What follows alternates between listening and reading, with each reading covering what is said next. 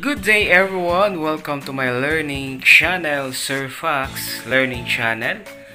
Today, we will learn Mathematics 8 with Teacher Arlene. At kung bago ka sa channel na ito, huwag mong kalimutang mag-subscribe at i-hit ang notification bell on para updated ka sa mga susunod ko pong videos.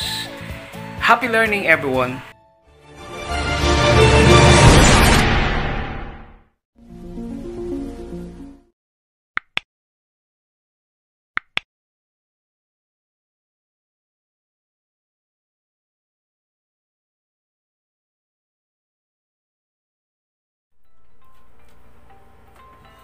Okay, today I'm going to present to you how to solve problems involving factoring polynomials. Okay, let's take this problem. The product of two consecutive even integers is 624. Find the value of each integer. Now, in this problem, we're looking for two consecutive even integers. When we say consecutive, that means magkasunod. So, but we're talking of consecutive even. So, let's have first examples of consecutive even integers. So, if the first even number is 2, then the next consecutive even integer will be 4. If the first integer is 4, then next to it will be 6 because we're talking of even integers. Now, if the first is 6, then the next will be 8. If the first integer is 8, the next to it will be 10. So, notice that if you know the first integer, to get the next even, all you have to do is to add 2 to it. So, take a look at this. 2. What will you add to 2 to get 4? We just add 2. Then we will get the next. Now, if the first integer is 4, all we have to do is to add 2 to it, and you will get the next. If the first even integer is 6, then we will just add 2 to it to get the next, which is 8. The same thing, if the first integer is 8, you will just add 2 to it to get the next consecutive, which is 10. So notice that we just add 2 to the first, to whatever the first integer is, to get the next. Okay? So now let's go back to the problem. Again, in the problem, we're looking for two consecutive even integers, but we don't know the first integer. So in algebra, if there is unknown quantity, we represent variable to that. So what we're going to do with this problem is we're going to represent variable to that unknown quantity. Those unknown quantities are the two consecutive even integers. So we're going to use the variable x. Let x be the first even integer.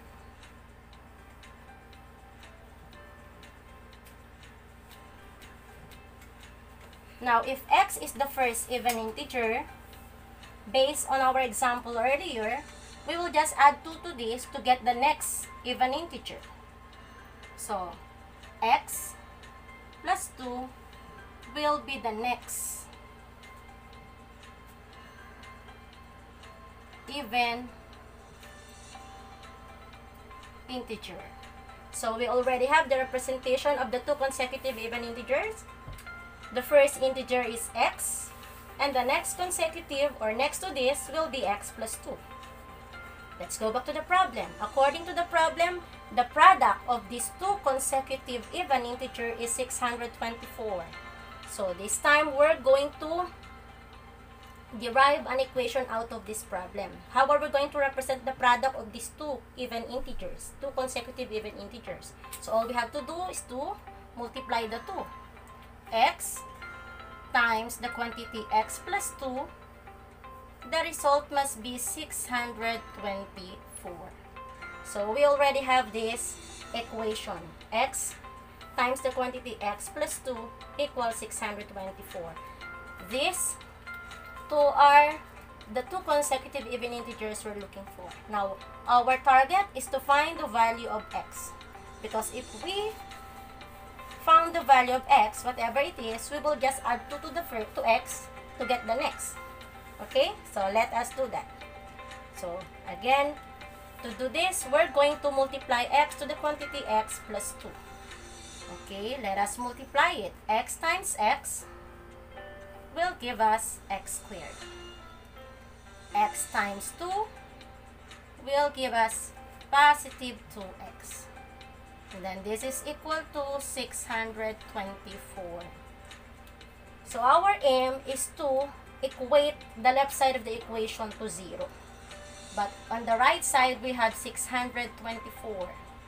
So what are we going to do to make the 624 becomes 0? All we have to do is to add negative 624 or subtract 624 to it. But according to the property of equality, whatever you do to the right side of the equation, you have to do it also to the left. Since we add negative 624 to the right side of the equation, we have to add also 600 or negative 624 to the left side of the equation to maintain the equality. So we call this addition property of equality. So we added negative 624 to both sides of the equation. Again, whatever you do to the left side of the equation, do it also to the right. So from here, on the left side, we have x squared plus 2x minus 624 equals, this will give us 0. 624 minus 624 will be 0. So as you can see, we have arrived at general quadratic trinomial. So we have discussed before how to factor general quadratic trinomial. So how do we factor this? The factor of general quadratic trinomial are two binomials, wherein we're going to look for the factor of the constant term 624, whose sum is equal to the coefficient of the middle term, positive 2. So what are those? Again, the first term of each factor will be x. Now we're looking for the constant. Two numbers wherein if we will multiply negative 624.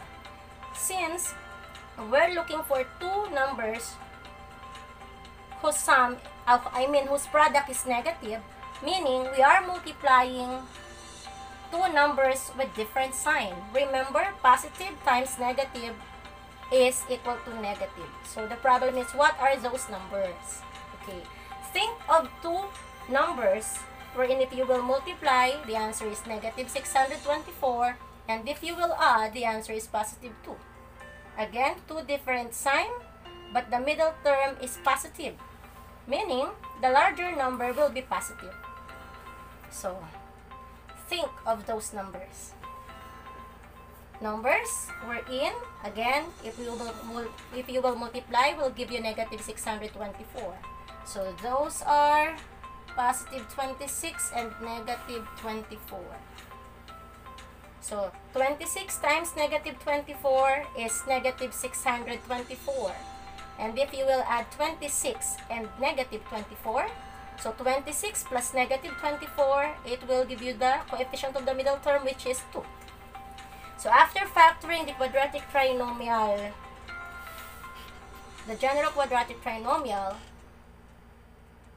we have arrived at this equation. The quantity x plus 2x times the quantity x minus 24 equals 0.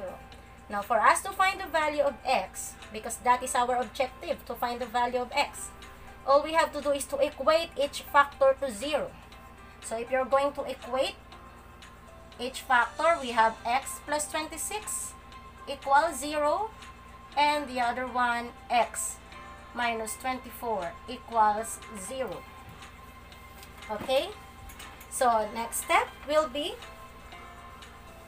we need to retain x in the left side of the equation. So, kailangan, we have to remove this positive 26. This must be But this must be equal to 0. So that if I have x here plus 0, that is the same with x. So how are we going to make this 0? That is by adding a negative 26. Because I have 26 here. For this to become 0, I need to add negative 26. Since I add negative 26 on the left side of the equation, I need to add also negative 26 on the right side of the equation. So on the left, I already have x because 26 and negative 26 is 0. And on the right, 0 minus 26 will give us negative 26. So this process is what we called again addition property of equality. Now the other factor, x minus 24. So we need to retain this x on the left side, but we have negative 24 here. We need to eliminate this negative 24, and we can do that only by adding 24 to it. But since we add 24 on the left side of the equation, we have to add also 24 on the right side. So on the left, we already have x, and on the right, we have 24. So we have found now the two values of x. Let's see. Let's go back to the problem. The product of two consecutive even integers is 624. Find the value of each integer. So based on our solution, we have found out that x could be negative 26 and x could be 24. Let's see.